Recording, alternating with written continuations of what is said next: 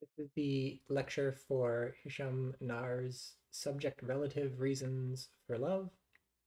So the first two topics we're going to cover are small sort of vocabulary topics, just what does the article mean by these. I think one or both may have come up earlier in some other readings, but I think it helps to have them explained for this reading. So first on page 3, he says, uh, two sets of considerations are usually offered in support of the no reasons view, one pre-theoretical, the other theoretical. Let us consider the pre-theoretical consideration first. These considerations appeal to linguistic use and folk intuitions about the nature of love. So what does this phrase folk intuitions mean? So in philosophy, for some reason, there's a convention for when you want to talk about sort of general ideas that people have, so not ideas that philosophers have, not ideas that are based on like science or studying or something, but just things that people generally believe just from growing up and having reasonable views about things. We call these folk beliefs or folk intuitions or folk thoughts. We're sort of talking about what the folk think, and the folk are just like, normal people, everyday people. So why would we care about these? um I don't know. We might come to philosophy with the thought that, broadly speaking, maybe we're not wrong about everything. So maybe the world as it appears to us is sometimes the way it is.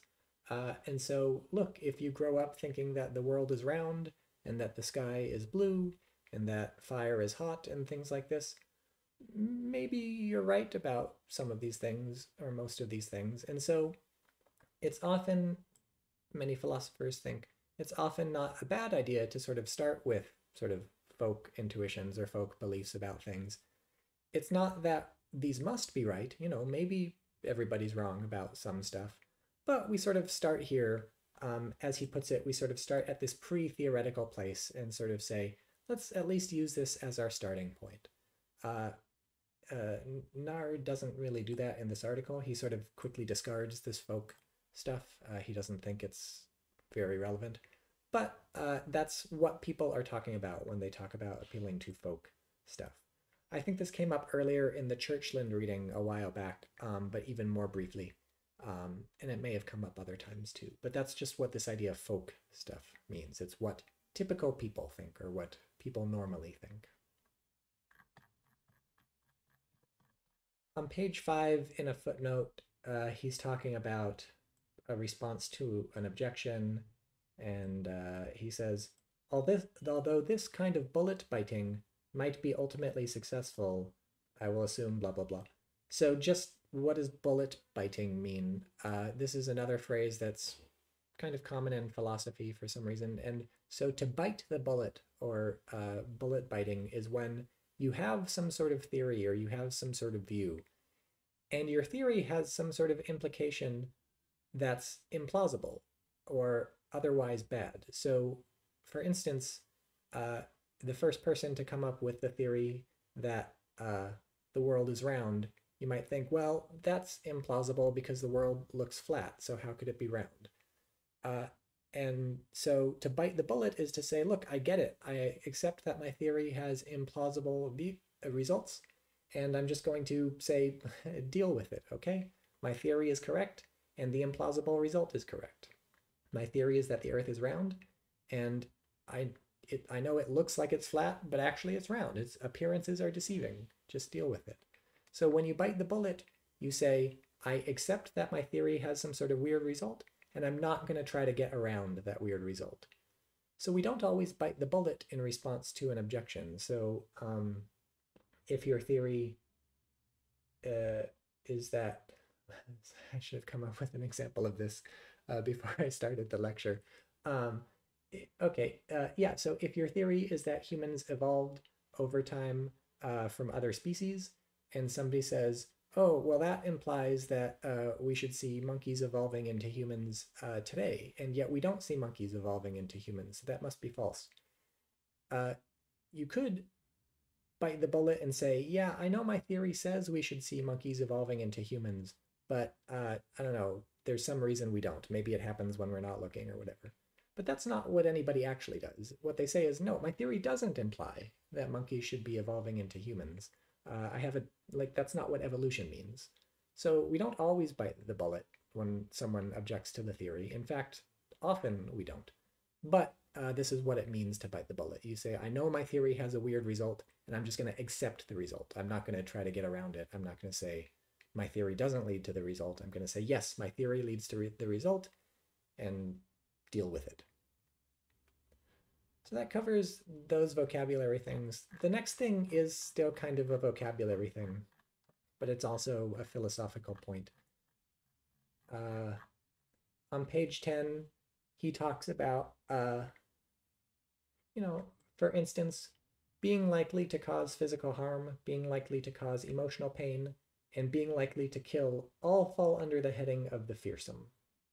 We may say that they are all ways of being fearsome, or that being fearsome is a determinable of these more determinate properties, or that being fearsome is a second-order property of having first-order properties of a certain kind.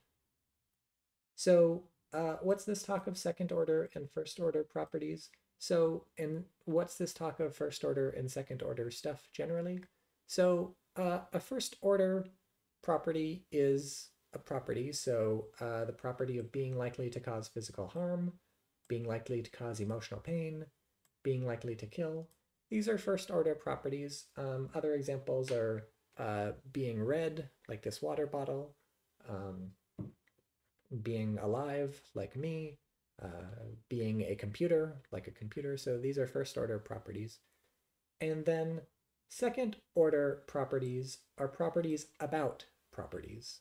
So, for instance, being fearsome would be a second-order property, according to Naar, because it's a property about other properties. So if something is likely to cause physical harm, or likely to cause emotional pain, or likely to kill, if it fits into one of those categories, then it is fearsome. So fearsome is about having certain first-order properties. So it's about those first-order things, so it's a second-order thing. And so we use the language of first order and second order. You can imagine you have, like, down at the bottom the first order properties, and then the second order properties kind of like rest on top of those. They're built out of the first order properties. So they're on a higher level, they're on a different order, because they sort of depend on the things below them, like a building, the ground floor, or the first floor depends on the ground floor, and the second floor depends on the first floor. So the second order properties are sort of looking down on, they're sort of about the first order properties.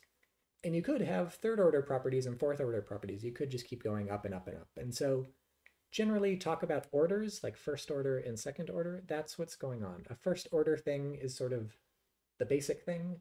A second order thing is about the first order thing. And if there are third order and fourth order things, those are about the things below. And so that's just so you can understand what is going on here. This is philosophically relevant just because it's helpful to distinguish between these sorts of things in lots of contexts. So, for instance, in this article, it's going to be helpful to distinguish between things that are sort of directly fearsome, things that like are liable to cause fear, and then the property of being fearsome, which is like a collection of these things, or having one or more of these things. And so it helps to be able to say, oh, fearsomeness is not the same sort of property as being likely to cause physical harm. It's not like when I'm listing out the first order properties of a thing, I say it's likely to cause me physical harm, and it's fearsome. Rather, Naar suggests, if I'm being clear, when I'm listing out the properties, the first order property is likely to cause physical harm. Then if I'm describing that property, I would say, oh, this thing is fearsome. But it's not like there's sort of two separate things. Rather, it's one thing described in two ways, one with the first order property and one with the second order. So the details of this will get more clear when you see what he's doing with this on page 10. when it comes to fear and love, but this is just to highlight the distinction.